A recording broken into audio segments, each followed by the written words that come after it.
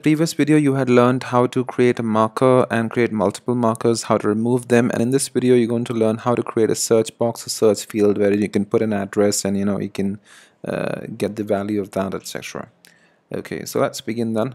So what we're going to do is we'll go back to our JavaScript file, and we had created this map options variable, and we had used this map variable, set its value to google.maps.map, and created the map. Then we had created a marker, etc. And now what we can do is we can go ahead and start over here. So I've pasted some set of code starting from here. Okay, so the first thing we need to do is create a search box. So we'll create a variable called search box, and I think let's define it over here rather than, because we need to define all the variables at the top. That's a best practice.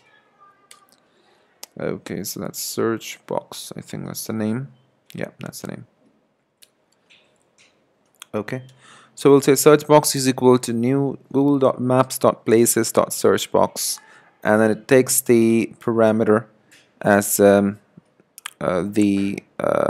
place where you want to have the search box. So remember, in the index.php we had created an input field with the ID of map search, and that's the element ID that we need to pass over here. Okay, that's a map search.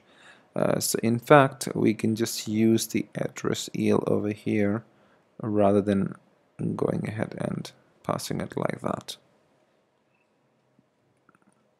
Okay, cool.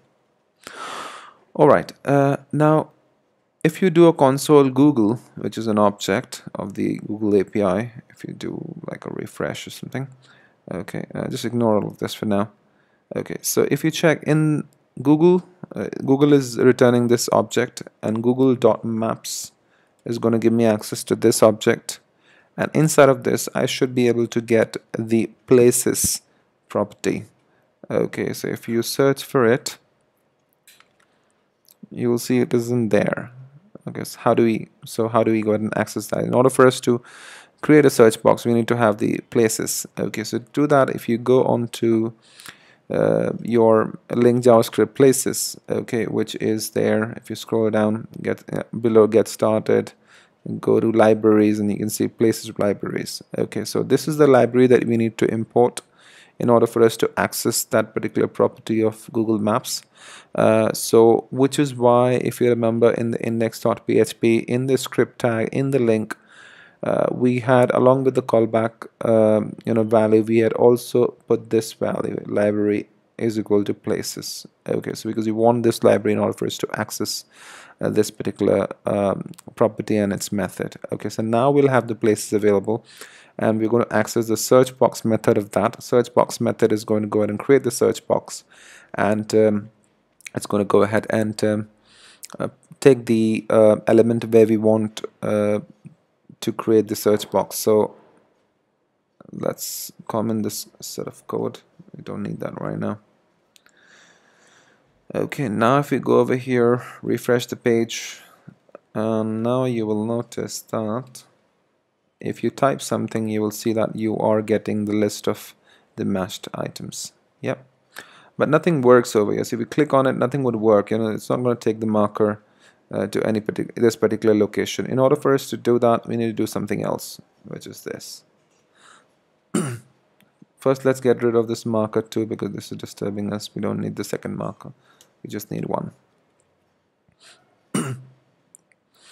Okay, so we have got google.maps.event AddListener. You must be wondering that ideally the way to go ahead and use an event is add event listener or in JavaScript. But how come it is event.addListener? So event.addListener is basically a property, is a method of a custom event of the Google Maps API. Okay, so if you go on to events, okay, so let me go ahead and increase its font size so you can see what we're talking about. Okay, each maps JavaScript API object exports a number of named events. Programs interested in certain events will register JavaScript event listeners for those events and execute code when those events are received by calling AddListener. So AddListener is basically a method defined by the Google JavaScript API to register events handlers on the object. Whenever an object's property changes, the Google Maps JavaScript API will fire an event that property has changed. For example, an API will fire a zoom changed event on the map when the map zoom level changes. You can intercept these changes by calling the AddListener method to register event handlers object as well. So these are certain events that are predefined in the library. So if you click on this link, it'll take you over here. So these are the methods that you can use for the event listener. Sorry, this is for the map. Sorry, ignore this please. I think it's over here somewhere. Event.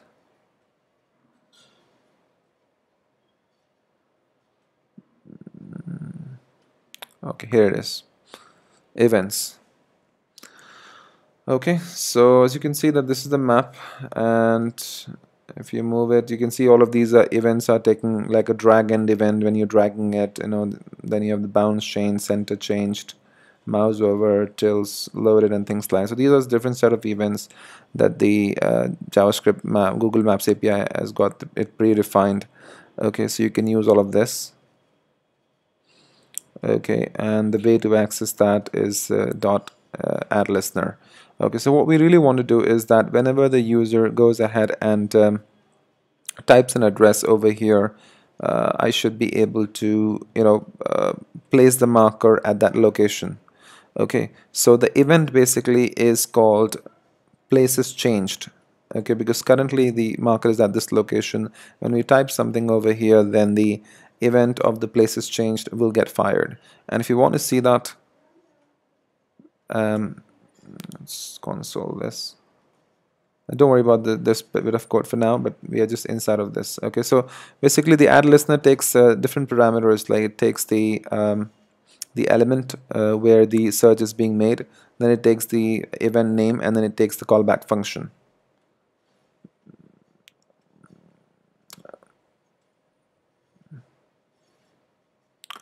Okay, so let's console something. Console like test.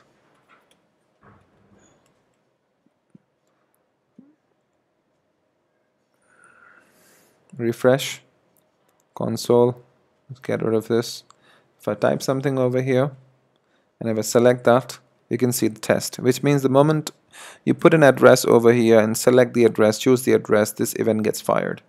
Okay, cool. Now what we need to do is we need to create a variable called places, and we'll say searchbox.getPlaces. So what is searchbox? Searchbox is an object returned by this particular method that we've used to create a search box, and searchbox has got a method called getPlaces. Okay, so if you console.log searchbox.getPlaces, if you refresh it, change the name, you know what, we'll get rid of this Google console, it's disturbing us for now.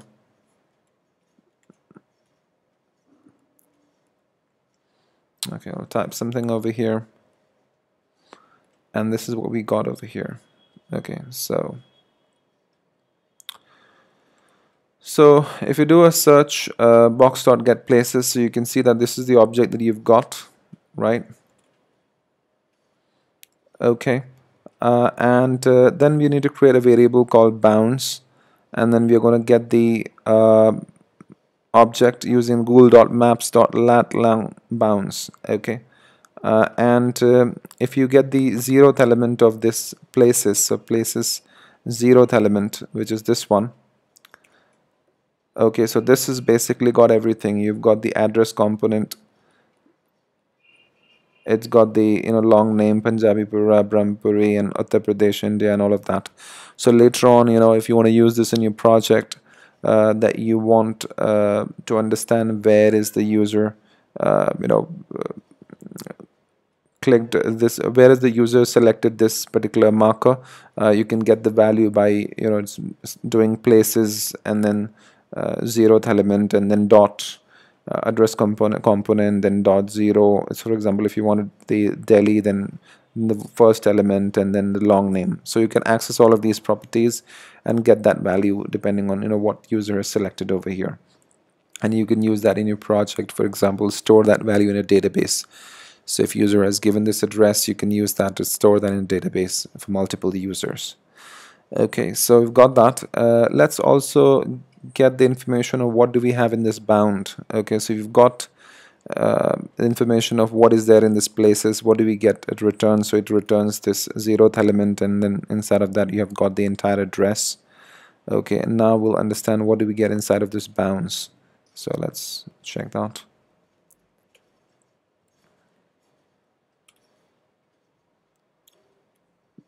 I'm gonna go ahead and get rid of this. Get rid of this as well. And get rid of this, all of the console. I don't want them. I don't want to confuse with these. Okay, cool. Alright, so let's type something. So you can see this bound actually gives me the location, I think. I think it gives me the latitude and the longitude, yeah? Okay, so it's giving me the latitude and the longitude. Don't worry about this, where this is coming from. I'll explain that to you in a bit. But the bound is actually giving me the latitude and the longitude values. Okay. Alright, so that means I've got the address, I've got the latitude and longitude value, and I think that's what I needed. So what we need to do is we need to get these values, you know. So how do we do it? So what we'll do is we'll run a for loop where I is equal to 0, and then we'll say place, which is an empty variable that we've created, is equal to places I, and then we'll say I plus plus. Okay, so this loop is going to run, and every time you know, this loop increases. So the first time is going to get me the first value of this place is 0, and it's going to assign this to place. Second time the place will be equal to places 1. Third time place is equal to will be equal to places 2. Okay, and so on and so forth until this array finishes. Okay, so then we'll say bounds dot extend place dot geometry dot location, and then we'll say marker set position place dot geometry dot location. These are basically the methods of the objects that we have just created. Okay, and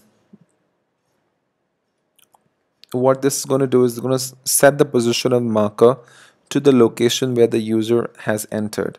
So this basically this place is going to give me the you know, the lat and long values, and we are going to use this method set position of the marker. So markers method set position, and we're going to pass this location place.geometry.location. So this is the value of latitude and longitude that the user has entered. Okay, and it's going to automatically, you know, move the marker to that location. So if you notice, if I change it to like New York,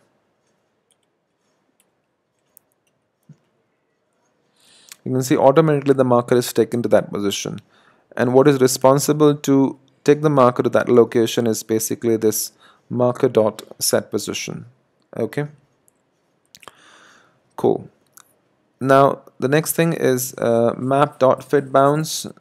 Then you pass the bounds, so it fits to the bound, and then map set zoom 18. So this is the set zoom property of the map object, which sets the zoom to 18. If you change the zoom to 10, which means that whenever the user enters something over here, it's only going to zoom till 10 when the marker is, you know, changed that location. If you take it to like 15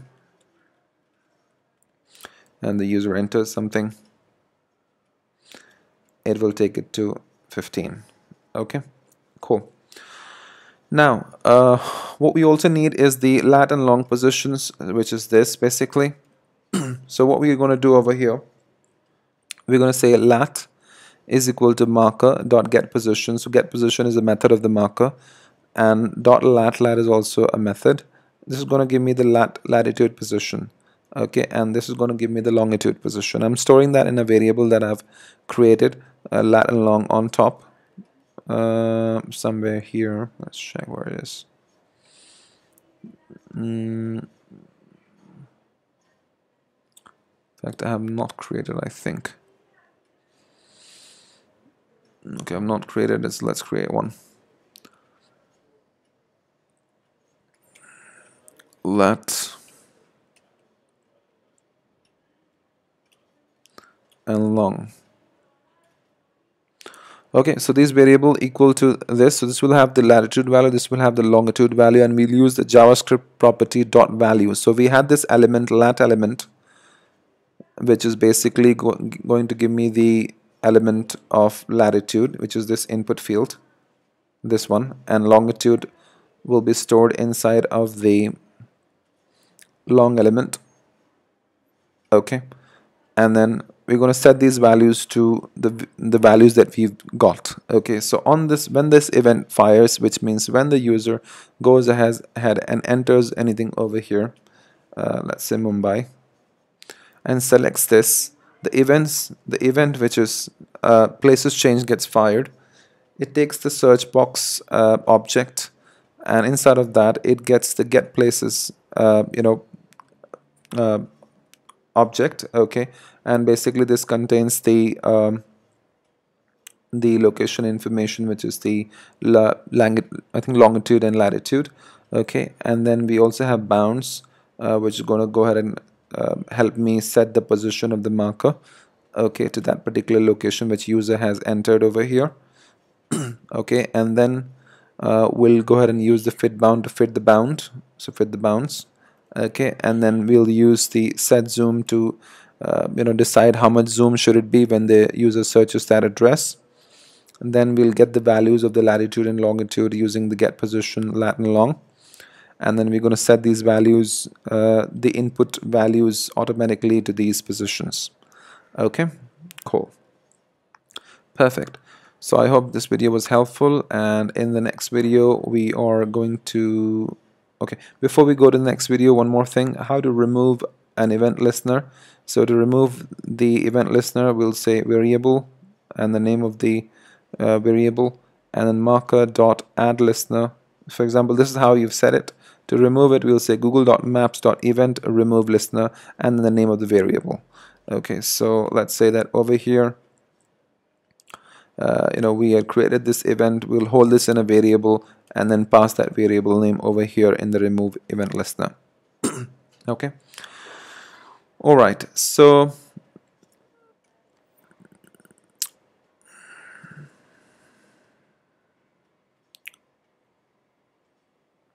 we've learned how to create the search box for the map and how to move the marker and set its position at that location.